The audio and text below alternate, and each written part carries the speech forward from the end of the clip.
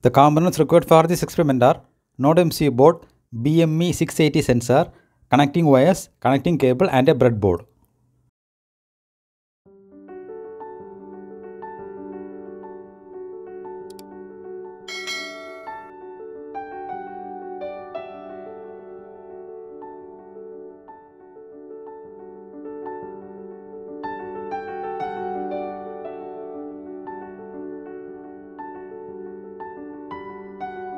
Now log into the Arduino IoT Cloud website. Here enter the username and password and click on the sign in button. Now from the left side menu, go to Things. Here click the plus thing button from the top right.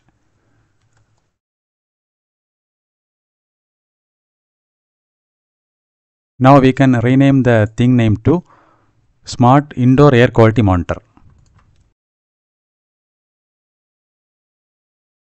And click on the rename button. Now we need to add 4 variables. Click the add button and add the first variable, which is temperature. And here the variable type is float. You can select floating point number and click on the add variable button. Then click add again and add the second variable, which is humidity. And the variable type is again floating point. Click add variable button. Now the third variable, which is pressure. Click add again and add the variable name as pressure. Here also the variable type is floating point number. Click add variable button. Now the final variable, which is gas resistance. Click add again. Enter the variable name as gas resistance and select the variable type as floating point. Click the add variable button. Now we need to select the device. Go to select device button under associated device.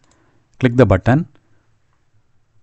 Here click setup new device and then select third party device. We are using Node MCU board, so select ESP8266 and select the model as Node MCU 1.0. Select that. Click continue. Here we can give any device name. Click next. Now here we need to copy the secret key. Select this checkbox and click the continue button and click done. Now we need to configure the network. Click the configure button under network. Here enter the Wi-Fi username and password and paste the secret key which we copied and click save. Now go to Sketch. Here the basic template is generated. Now we need to add the logic. So I have already wrote the program. I am just copy pasting the code. You can find the program link from the video description. Now connect your Node MCU board to your laptop. Here you can see the button will be enabled. Also you need to install the Arduino create agent to upload the program. Now click this upload button and upload the program. Now the program is successfully uploaded to the Node MCU board. Now to verify the output, we need to create a dashboard. For that, go to the main menu. Here click the dashboard. Now click the plus dashboard icon from the top right. And also we can also rename the dashboard. Click here, click rename and enter the dashboard name as Smart Indoor Air Quality Monitor. And click on the rename button. Now from the top right, click edit. Here we need to add 4 gauges. Click add, select gauge. The first gauge is for temperature. Give the name as temperature and click link variable button. So select that thing which we created from the left side menu and select temperature and click link variable button. Here the maximum value is 100. Now click done. Now click add and add the second gauge which is for humidity. Click link variable button again. Select the thing, select humidity. Here click link variable button and click done. Now the third gauge which is for pressure.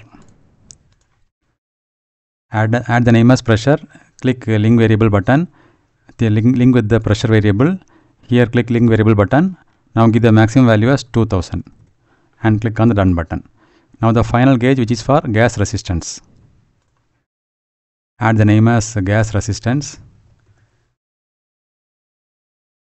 click link variable, link with the gas resistance variable. Here click link variable button and give the maximum value as 500. Click done. Again click done from the top right. Now the dashboard is created. Now we can check the output. We can also check the output from the mobile. For that, download the IoT remote application from the Play Store. Once you open the application, you can see the dashboard which we created in the Arduino IoT Cloud website. Now click on the dashboard. You will see all the gauges which we created in the Arduino IoT Cloud website. We can also verify the output from here.